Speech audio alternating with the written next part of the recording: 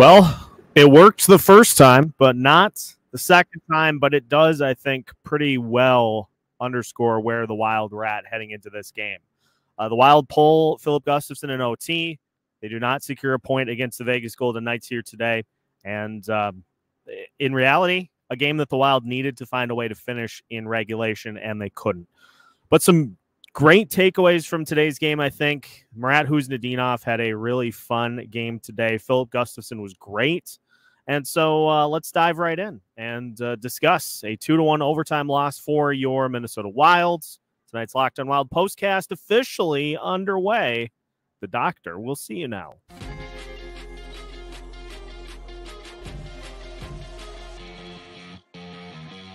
You are Locked on Wild postcast, part of Locked on Minnesota on the Locked on Podcast Network.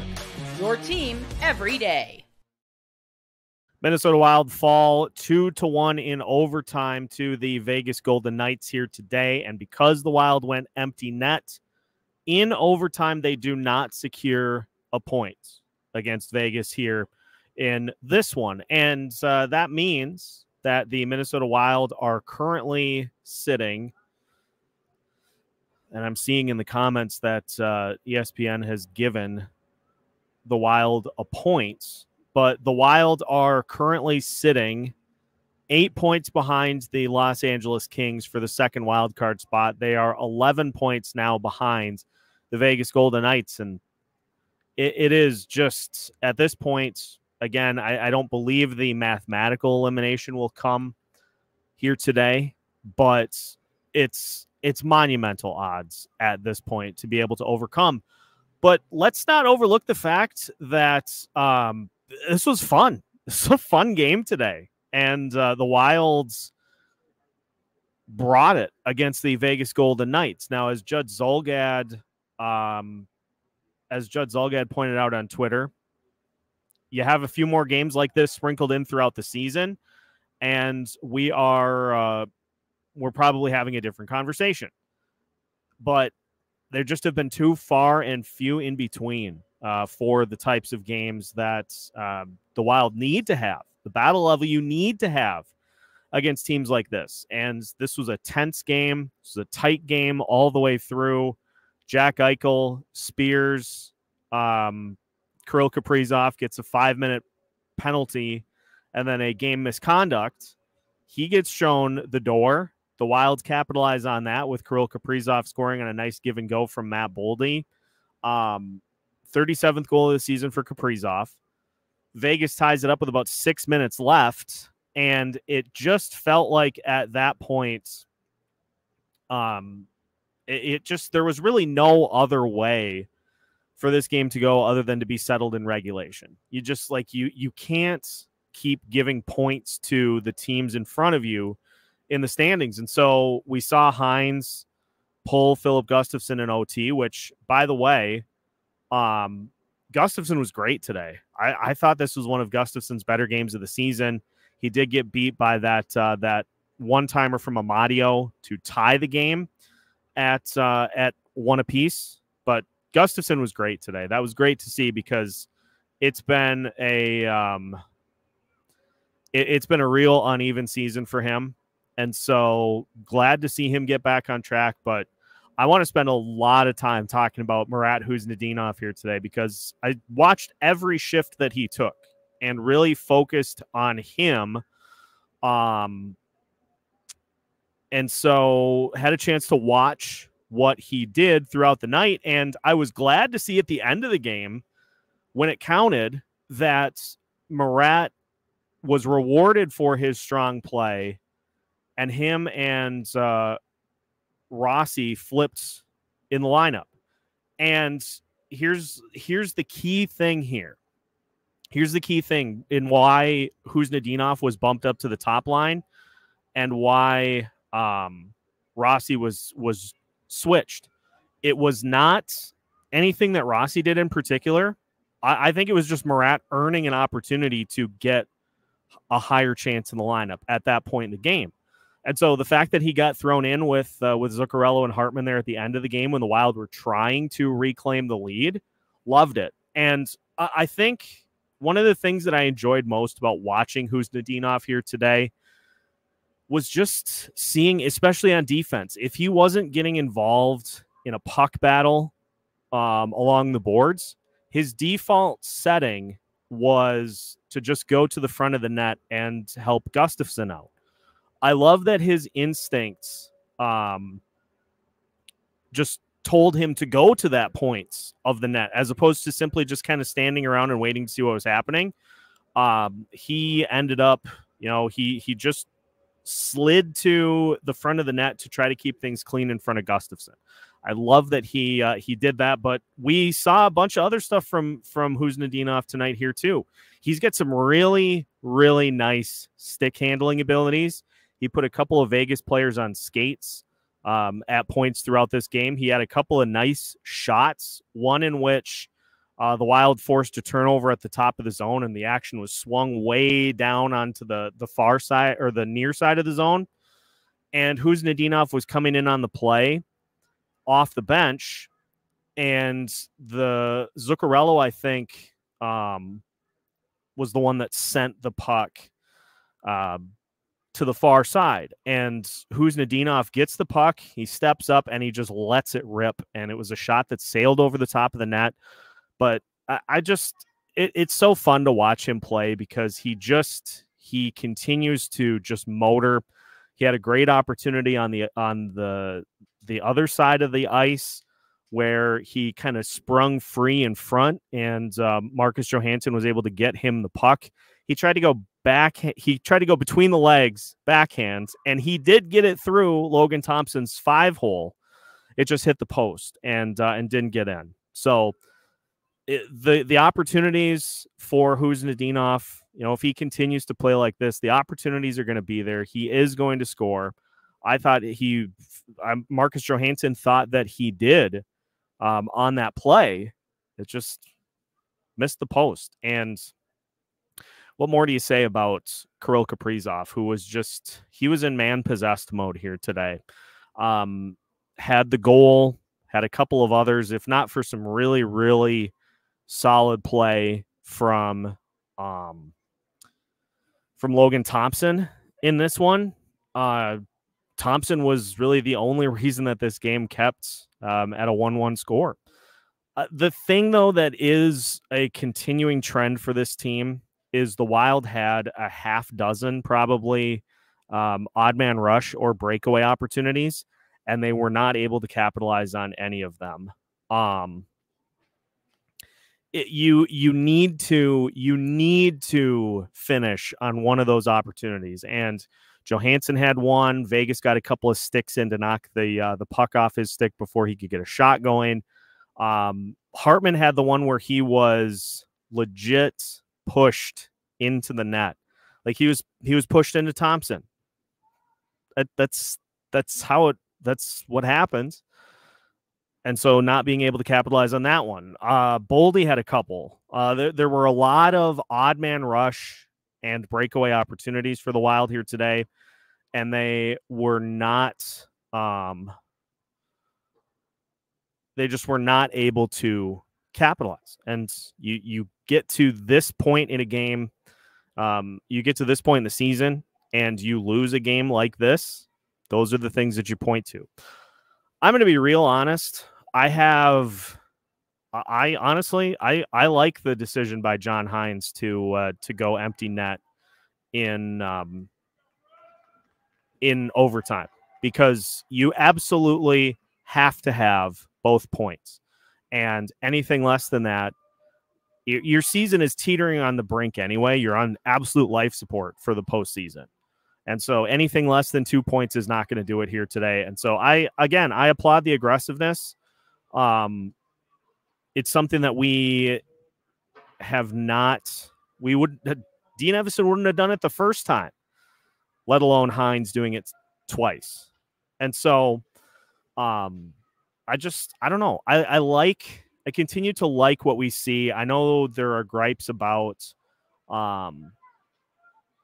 how the young players have been utilized, but there's just such a difference for how John Hynes manages a game and operates a game compared to where Dean was at. Like, I loved getting Huznadinov an opportunity at the end of the game to play with Zuccarello and Hartman. That's not something that Dean would have done. So I like to see those types of things. Again, this underscores what we've seen all season, is that this Wild team is good enough when they're on to compete, but they are not good enough to consistently hang with those top teams in the standings. And so it's just another in a long line of instances in which this team has had chances. They just have failed to capitalize on them. And that's just the reality of the situation. I mean, I honestly, like, I thought today's game was very entertaining. It was a fun battle between these two teams. It got tense. You could sense the urgency of the moment, which is something that we haven't seen a ton of down the stretch here. So that's kind of my 10 cents, 15 cents on what we saw here today. I would love to dive into the comments here, and we will. So keep them coming.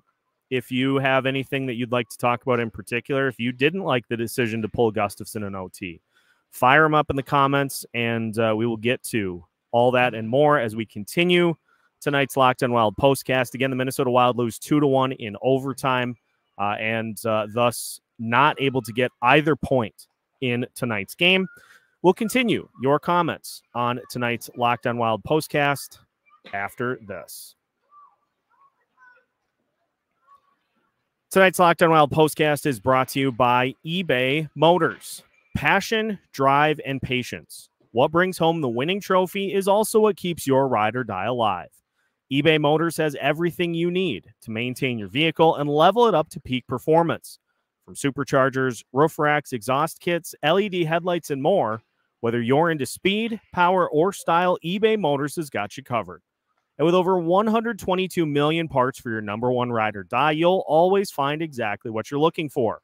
And with eBay Guaranteed Fit, your part is guaranteed to fit your ride every time or your money back. Because with eBay Motors, you're burning rubber, not cash. With all the parts you need at the prices you want, it's easy to turn your car into the MVP and bring home the win. Keep your ride or die alive at ebaymotors.com. Eligible items only. Exclusions apply. eBay Guaranteed Fit only available to U.S. customers. Minnesota Wild lose 2-1 in overtime to the Vegas Golden Knights, and unfortunately not able to pick up either point here in this one today. So let's get to your comments for today's game. Amanda starts us off. Was not surprised, but greater good was on full display. Solid games for Marat Huznadinov. More than solid game. I thought Marat Huznadinov was great tonight. Marco Rossi had a couple of good opportunities in this one here this evening. And your top-level guys, Kaprizov, Eriksson, and Boldy, that line continues to drive the bus. It's just a matter of everything else. And so, you know, rare positive spin for me. Like, you've got, if we start to turn our attention towards next year and beyond, you've got a top line that can play with just about anybody. Kaprizov, Eriksson, and Boldy. That line tracks. That line has some, they got some pizzazz to them. So that's an ingredient that you need down the road. But you need to get everything else ironed out. You need to get that second line figured out. You need to get that third line figured out. And as I'm seeing in the comments too, and we'll talk about this specifically, it's starting to look like there is some depth down the middle, which is something that we have been just clamoring for the last few years. Like, if you can continue to get, if you've got a foundation here for Rossi that he can build off of, if Marat Huznadinov continues to take those steps forward, all of a sudden you got Ek, Rossi, Huznadinov in your as your top three centers. I don't really have a reason to dislike that. So there are things down the line that are starting to line up a little bit, but there obviously is still a lot that needs to be sorted out before this team is a legitimate playoff contender. Like it's not as simple as this team is one player away. There are a lot of things that need to get ironed out, but we're starting to see some of them get sorted out, as we move through the rest of this season. Hoptics, welcome to the other side. Hoptics shifting his reasons for watching the remaining games to hoping Faber gets a ton of points and increases his plus-minus. Faber tonight. Where's Brock Faber at tonight? Of course, I went off of the box score here this evening. Let's go back to it. Faber finished the night as a -1, and it was because he got it was because he was the defenseman on the ice for that odd man rush, that 2-on-1 that Vegas ended up scoring on, and then he was out there as well when Vegas scored in OT. So -1, but he did get an assist, couple of shots, couple blocks, 24 minutes, 37 seconds of overall ice time in this one here today. So, just Faber just continues to put together a real solid season. Very, very solid season. Better than solid. Jared joining us. I'm okay with the loss. They played good the entire game. Yeah, again, it was a fun battle between these two teams. It's just, as we've seen pretty much all season, just not enough to get it done at the end of the day. Solid game. Mike had predicted 38, 36, and 8. That might come down to the literal why that. Because what are the Wild at right now? They're 35, 28, and 10. So they're 35 and 38 right now. It's going to be very similar to that. Just a couple more OT losses mixed in. Any idea why Faber is not on the top power play? I think, I see the response here that you're not trying to throw 30 minutes a night at him. I mean, Declan Chisholm has played well in that spot. And so it could just be that the team feels that Chisholm gives them just a better look on that unit. And Faber's still kind of learning how to operate in that spot. So I think both of those probably play into that. But I think there is a little bit to Chisholm playing well on that top spot that has led to Faber being on power play number 2. ESPN said 2% chance at the start of the game, and I think it was 5% on Money Puck. So I think that is probably the last possible option. Let's see. Let's just see where the if it'll even show us here. Oh, and Money Puck's deserve to win O-meter had the Minnesota Wilds. Oh, it's still tracking here. It's got the Wild at like 76.6% chance, but this is what playoff teams do, is they take punches like the Vegas Golden Knights did. They get one opportunity that goes their way and they capitalized on it. They get the game to overtime and then they win. Like that's just how things play out. The Wild were at 4.9% before the game. They're down to 1.3 on Money Puck. 1.3% if they lose their next game in regulation, which they basically did because of not getting a point in OT. So it's down to 1.3% at this point in the season, which is like all that's left is for NHL to say have officially been eliminated from playoff contention. So Gus looking steady lately. Love to see that. Yeah, let's look at what Gustafsson's numbers. I think ESPN said that he was 3-0-1 in his last 4 starts heading into this one here. And you add in tonight that in 63 minutes, he only gave up 1 goal. His numbers are now in his last 1, 2, 3, 4, 5 starts. He is still 3-0-1, but a goals against average of 1.53 and a save percentage of 942. So weird that, but I suppose since he wasn't in net, he doesn't technically get, well, he'll get the OT loss right there. So 3-0-2 in his last 5 starts. And he's starting to round into form. I think there's a lot that has gone into Gustavsson's performances so far. Injury, first-time dad, the league starting to figure out how to play him effectively.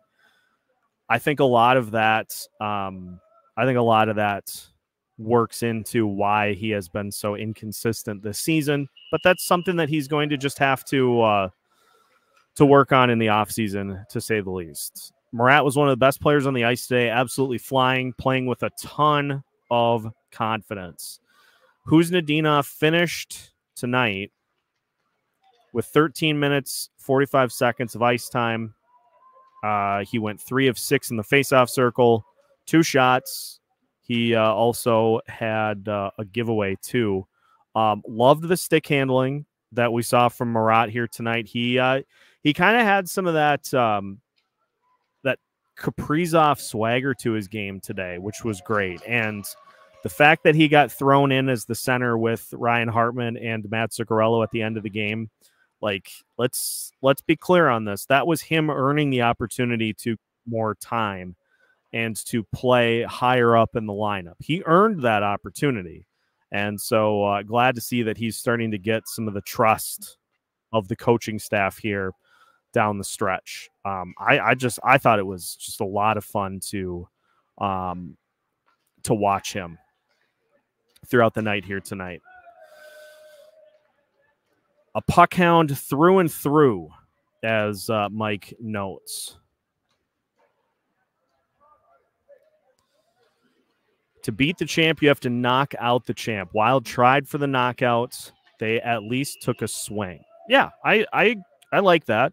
I would rather, I'm assuming, I'm just starting to get the impression that John Hynes does not like shootouts.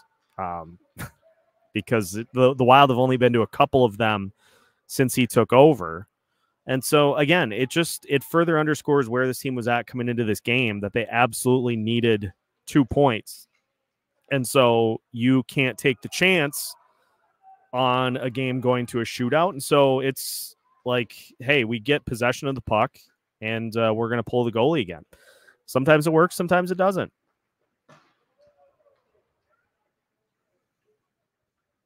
Just getting caught up on the comments here.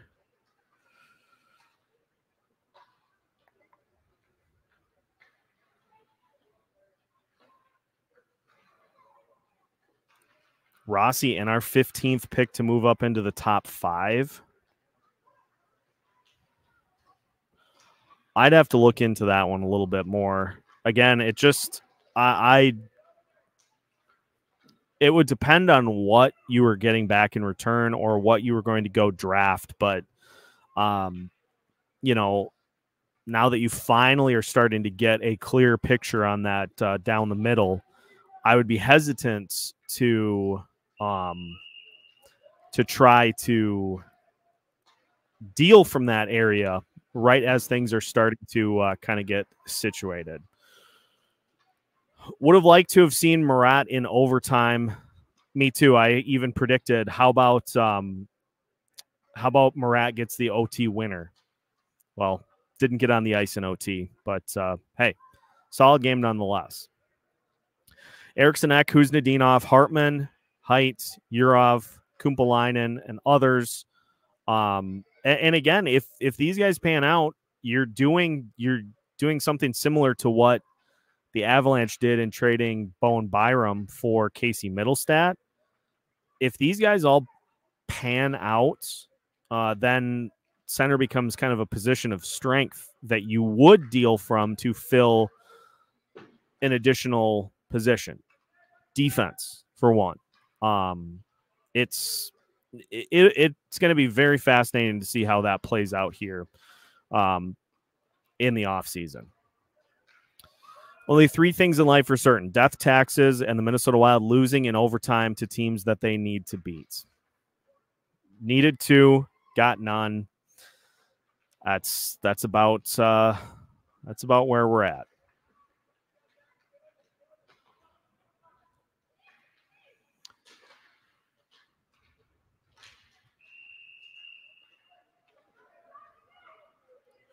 Yeah, if it's for a top 4 defenseman, which is something that's like they're going to need some help on defense for sure. Like we've seen Zach Bogosian fill in that second pairing, but he is definitely a third pairing guy. So I'll let's put this on the list of things to look at in the offseason as to what you could get for him in return. Can the Iowa Wild make up 10 points in 9 games against Manitoba? I don't think so either.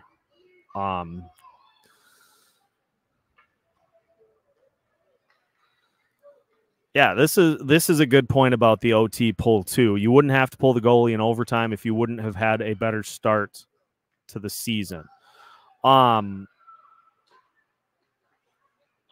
And we probably would not have. We wouldn't have been in a lot of situations if the Wild avoid a 5-14 start. If the Wild avoid that 1-7-1 stretch in January, but ultimately, that's just how it all played out, and we'll have the entire offseason to talk about it. Sean, I'm not sure about this. I don't know how this works, because it usually takes ESPN a little bit to kind of update things in the win-loss column. Let me just see if they have. Now they've pulled it off the board completely. So, yeah, I think they are similarly confused as to how this plays out. I mean, he wasn't in net for the game-winning goal, so I don't see how you can saddle him with the loss, considering that he wasn't in net to stop that puck. So, interesting. It'll be interesting to see how they play that out. Officiating. I thought, and my thought on the officiating for pretty much the entire season and for pretty much my entire run as host of this show, I think officiating is something that has benefit to both sides. Like the Wild obviously got the 5-minute power play on the spear from Jack Eichel, who then got tossed out of the game. He got the game misconduct. So that was something that's benefited the Wild. I mean, yes, it was a spear. I'm not trying to discredit that it was an actual penalty, but the Hartman getting pushed into the goalie one was odd.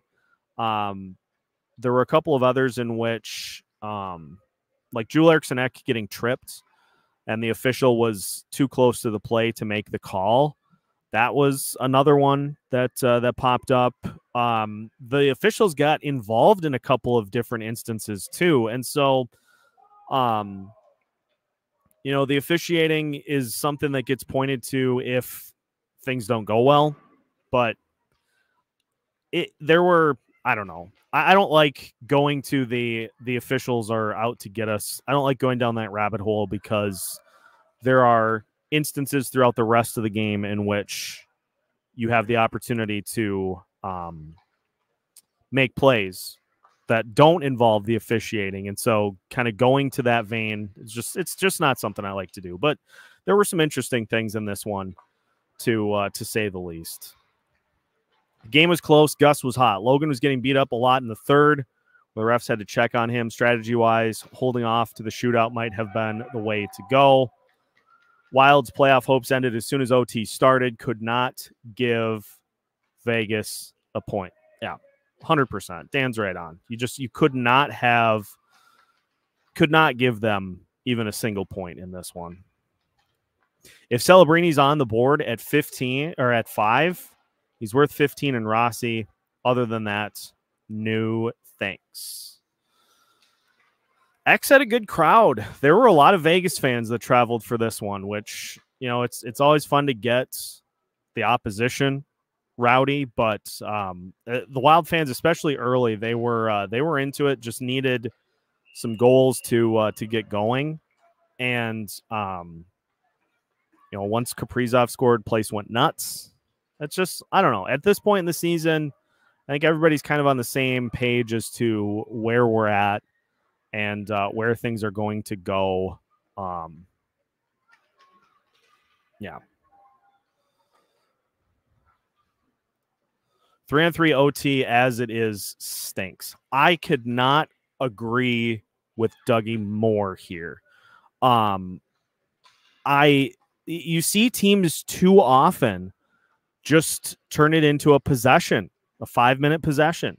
Like the Wild did the same thing at the start. They controlled the puck, although this OT was just chaotic. You had players running into each other for both teams, nearly just handing the puck to the other team. But by and large, you see teams value possession more than they do actual shots. There's got to be something done about it. It's 3-on-3 OT is supposed to be exciting, but so often you see teams just hold on to the puck and play for maybe 1 or 2 shot attempts, and that's it. Like there's going to need to be something done, whether it be like if you carry the puck past, if you enter the zone and you back out. I don't know what you do, but it feels like something has to be done to just turn this into like, hey, let's actually go try to score the puck, as opposed to just kind of hanging on to it. Gophers off to a solid early start here. Thanks to Sean for the updates. 2-0 at this point. And now 2-1. 2-1 Gophers. When you're in a small market hockey team, your games will be managed accordingly. Hynes will slowly start morphing into Evason. It is inevitable. Yeah, there's definitely, and there are definitely pieces to John Hynes' coaching style that Dean Evason, or there are pieces to Hynes' coaching style that mirror what Dean would do. Hynes is just way more tactical in game than Dean ever was. He likes to mix things up. He's not afraid to try new things during a game. He seems like he really plays face-off matchups. And I mean, again, Dean would never have pulled his goalie in OT. So I like some of that for Hynes, but you know, there's some work to be done as well. Why not go 6-on-5 in the last minute or two of regular?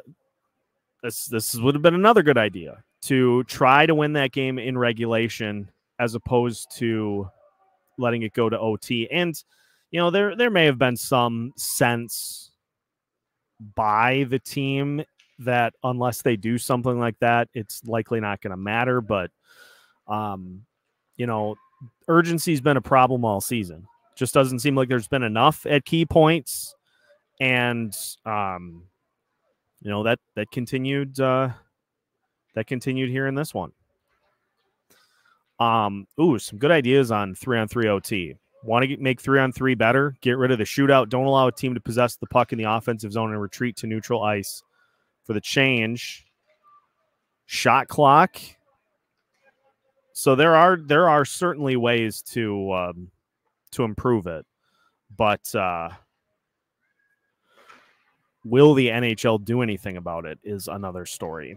Lots of discussion about who gets the C after Spurgeon. You pretty much have to give it to Kaprizov. This is his team, and it would probably help him decide to play his entire career here. Oh, I see what Hoptics is saying. his temperament. He was heated. Hynes was heated a couple of times in this game too, like especially after the Hartman call, for sure. Like he was getting after the officials. And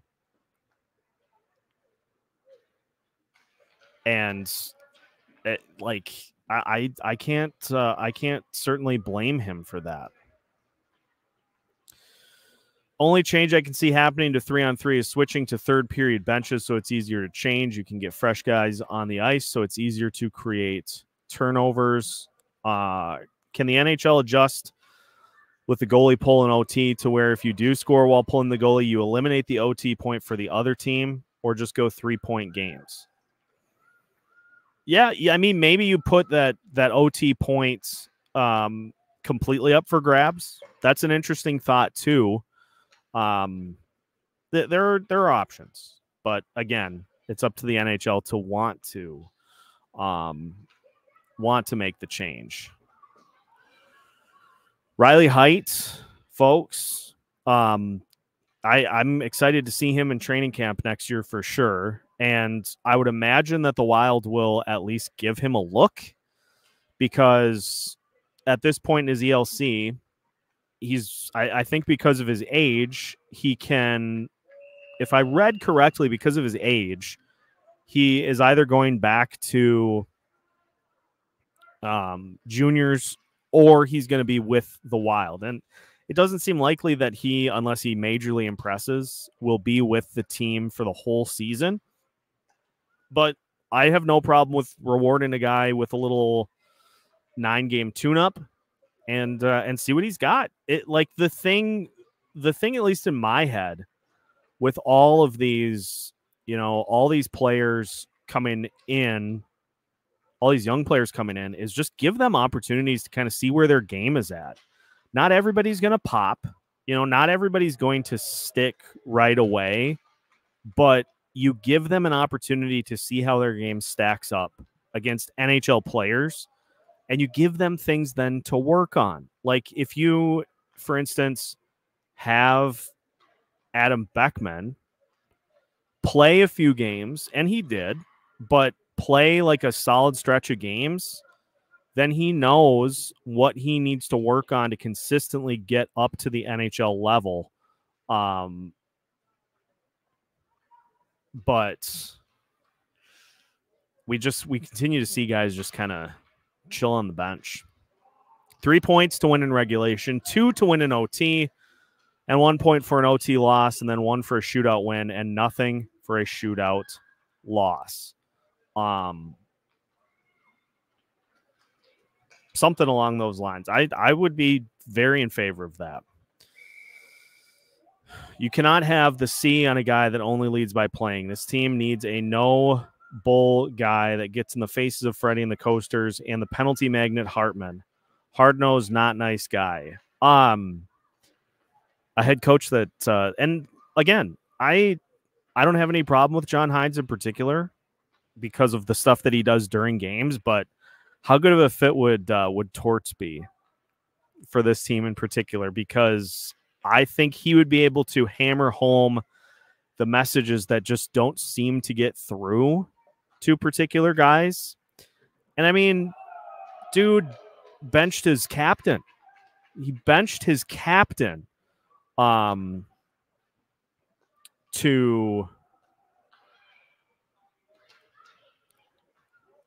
send a message. To send a message that his play wasn't good enough. Sorry, I was reading another comment that Dougie just had here that I'll discuss in a second. I think you need somebody to just not accept all of this. And whether it's a player, whether it's a coach, that's kind of too why I'm on the train that I think there is going to be some sort of a trade made, even with all of these contracts locked in with no move clauses. I think to help with just like, you just have to have somebody that comes in and is not going to take what we've seen by and large this season.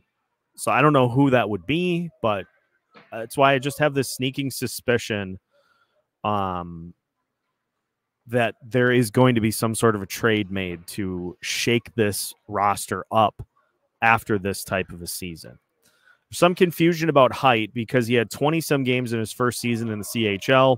Read that if it counts, he could play in the AHL because it would be 4 seasons there. Yeah, that is what I've heard as well, Dougie, is that if he's counted for 4 seasons, then he can play in Iowa. If not, then he would have to go back to his previous stop and put up another 100-point season after he gets his 9-game cup of tea. What do you have to do to get rid of Gaudreau with 4 years left? You would have to attach a pick, I think, for sure, in order to get a team to take that kind of a contract on. It's not like the AAV is absolutely zero issue. It's the 4 years. It is it's the 4 years, and it's the production that we haven't seen since that extension was signed. I mean, Gaudreau had 19 goals last season, and this year he's at, I think, 4. That's not great. Like, it would just be great, especially now with, like, are you really going to have Gaudreau play a wing spot for this team next year on the 3rd or the 4th line? Like, I'd love to free that spot up. And so if it takes a pick to move, that could be part of the reason that we've seen Bill Guerin line up as many picks as he has in 2026. Like, basically double picks every round. That could be a reason too. I did see, Sean, the Russo tweet that Foligno is probably done for the year. This is when you see things shift from the like win at all costs to, okay, we're out of it. Now it's time to start getting a jump on off-season surgeries and getting players healthy for next year. So Foligno not being on the roster is going to be a huge loss, but biggest thing for him is just going to be to get healthy for next season. Depends on Freddie. Depends with Freddie, I think, Dougie says. If Dean gets the job in Ottawa, he'll probably ask for his favorite player to join him. And I can let me just run the buyout here for Steady Freddie, because I think it tacks on 8 more seasons if you just go the straight up buyout route. But let me just check on that before I air. So if you bought him out, it'd be $629K every season from now to 2031, 2031, 2032. So it'd be 1, 2, 3, 4, 5, 6, 7, 8 seasons of $629K. Now, obviously, you'd be saving $1.6 million next year. You'd save $1.14 million in 25, 26, 26, 27, and 27, 28. And then it would essentially be like keeping a prospect salary on the books for those final 4 seasons. So if you're comfortable with that, it's not if you're comfortable with that, it's not a huge price to pay. But I kind of wonder if we see him dangled, because let's not forget, at the trade deadline, in Michael Russo's trade deadline primer, he had Gaudreau in the category of would move if they had a compelling offer. So I kind of wonder if that gets revisited in the offseason.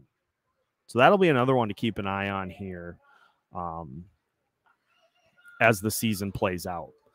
You take out the 1-7-1 stretch where we were missing all of our best players in every position. Hynes has been one of the best coaches in the league from that time. Can't believe people are still saying to fire him. I think the more questions on the Hynes front come from, like, is he the right guy to lead you through? Because there is still the big glaring, has not, as a head coach, won a playoff series. Like, that's a big kind of a glaring thing that will need to be addressed at some point, whether it be next year or the year after. I like what Hynes does. I like how he manages game flow. I think he has done a really good job with that. Could we see, you know, some younger players get opportunities higher up in the lineup? Sure. But big key will be, how does he handle a playoff series? And so that's a question we can't answer until we get there. So I think that's where more of the questions come in. But again, can't really do anything with that at this point. Reminder that Freddie has fewer goals this season than Nico Sturm, fewer goals, assists, and points than Jordan Greenway, and has had one more goal this season than Ryan Reeves. That just made me ill. Yeah, that's not great at all. Yikes. Yeah, I wonder if we see something done in the offseason here. Amanda is wondering if it is the head coach or the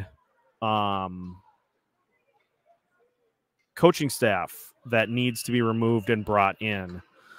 It may be that we see him given the opportunity to add some assistants, like his guys, in the offseason. I'm real interested to see what happens with Iowa too, because that's been a tough year for Iowa as well. So what ends up happening there, we'll be keeping a keen eye on that here throughout the offseason as well. Cap Friendly says the cap hit on Gaudreau is $489K, $959 times 3 years, then $629 for 4 if you were bought out in June. It's not a huge price. It's not a huge price to pay. So I wonder if that's something that's looked at if they can't find a willing buyer in the offseason. Jason King was supposed to be a power play guru, and what has he done? And it's a power play that's been uneven through most of the season, and is kind of trending downward again at the end of the year. I would like collectively if the power play could avoid these ice cold stretches and would be willing to concede in some of the stretches in which they're just red hot for just more level, consistent performance throughout the season. They have been far from consistent throughout the year this season. So it'll be interesting to see how this all plays out, but it's going to be a lot of questions heading into the offseason, to say the least. If you buy Gaudreau out, you should wait one more year. No reason to get the big savings next year. Wait until we should be good in 25-26. Yeah, I think that'll probably be the more likely route that Bill Guerin goes. Is that he gives him one more year to try to see if he can rebound, and if not, then they'll have to look at doing something. Let's see. I'm not sure, Eddie, if there is a limit on buyouts. I know there is a limit on there's a limit on the slots. You have limited slots in which you can retain salary. there are four slots in which you can retain salary at any given time. I don't know if there is a limit on buyouts though. So I'll do a little digging into that, but at least off the top of my head, I think that's where the limit is retaining salary. I'll tell you what, I think I'm going to call it here for today. Reminder, we've got, due to Easter Sunday, there will be no live show tomorrow, but we'll do a live show followed by a watch party next week for the Chicago Blackhawks game. So we'll do a live show at noon, and then we'll do a watch party at 2. I think it's a 2:30 start against Chicago. We'll do a watch party for that game. I had said we were going to do another one, and I will deliver on that. And we'll do one next Sunday against Chicago, but going to get on the road here from the X and get up to the folks to celebrate Easter here tomorrow. So thanks for all the questions here today, everybody, and appreciate having the big audience from both Locked On Wild and Locked On Sports Minnesota here in tonight's postcast. If anybody has any other questions that you would like to have answered, feel free to drop me an email, lockedonwild@gmail.com, or you can drop them in our Discord server. Link is in the description for this video, so if you want to join the Discord server, feel free. And we'll be back with you with a new episode of Locked On Wild on Monday. We'll talk with Alex about what we saw here this weekend and going forward as well. Make sure to like this video before you head out here for the day, and make sure to subscribe if you have not already so you don't miss out on any new content from Locked On Wild. Appreciate everybody hopping in here for the postcast, including Jesse Pierce. What's up, Jesse? And Minnesota Wilds come up short, 2-1 in OT here tonight. Tonight's Locked On Wild postcast has been yet another production of Locked On Wild, which is part of the Locked On Podcast Network.